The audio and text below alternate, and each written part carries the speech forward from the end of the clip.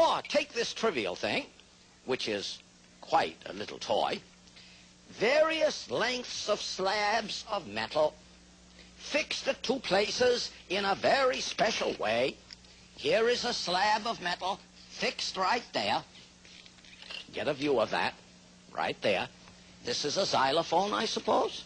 And now when I excite this instrument, here's the way the member vibrates, its principal mode of vibration, and the length and the cross-section determines the pitch of the vibrating member.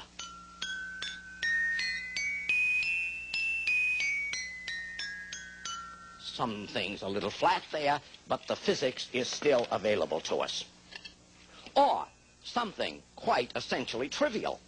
Here is a little figure in the shape of a frog, and it has a steel sliver here.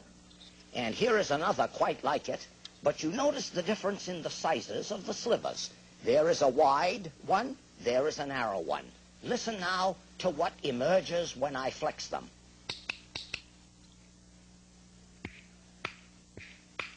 Which suggests that the heavier, wider, the one possessed of more inertia, has a lower pitch. So we learn something about the physics of vibrating members by this device.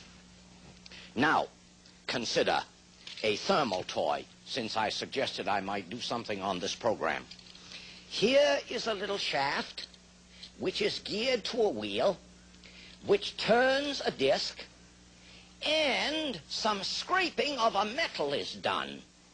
And the scraping gives rise to such a high temperature that the metal is made incandescent, and it emits its own light. Watch this.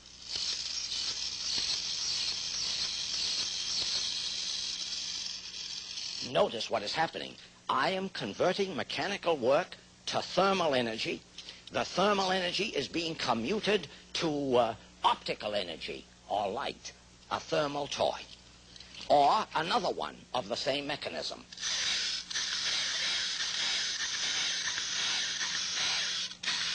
Oh, look at the fire spit out there. No, that isn't fire spitting out. That's a hot little piece of metal. So, question, what kind of metal could we possibly have that gets incandescent with so little work done? So very little work. Another acoustic toy, a pipe. Holes for the fingers. Whoop.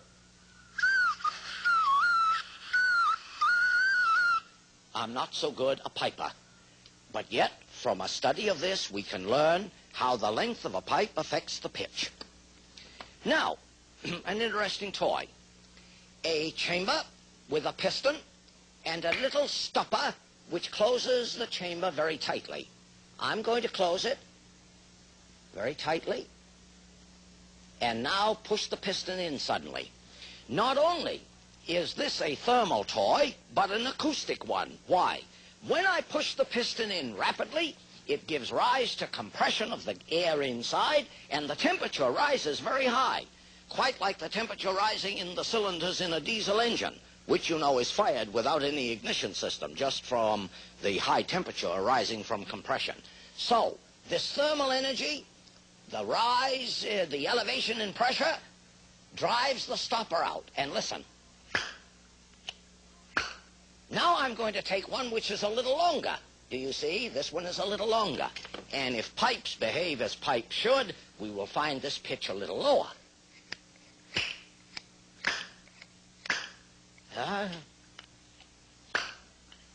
So, and finally, what do we call this?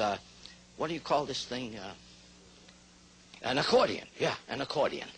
I'll not discuss the physics of it. It's a little too elaborate for the time I have here, but I have little levers which can open and close certain orifices, and watch me.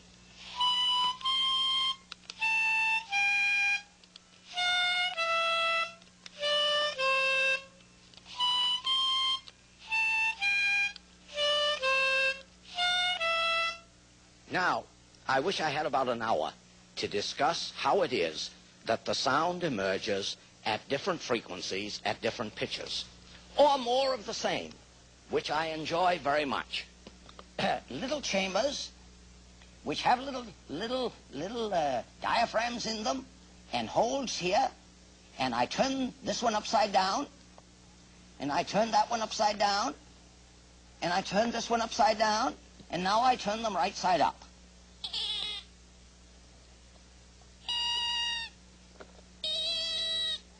And we ask, where do the different pitches or frequencies emerge? And it all has to do with the length of singing pipes. So, finally, what have I? Physics of toys. Acoustic, thermal. Acoustic, thermal. Let me see. Oh, here is a good one. Here is a good one. A little chamber, a little hole in the chamber, a pipe to blow, and a little spin wheel. What am I going to do? I'm going to use some air from my lungs, drive the air in there, it comes out a little hole. Since this is a vibrating chamber, there will be some music, but the energy also of the emerging air will turn the pedal, the spin wheel. Watch it.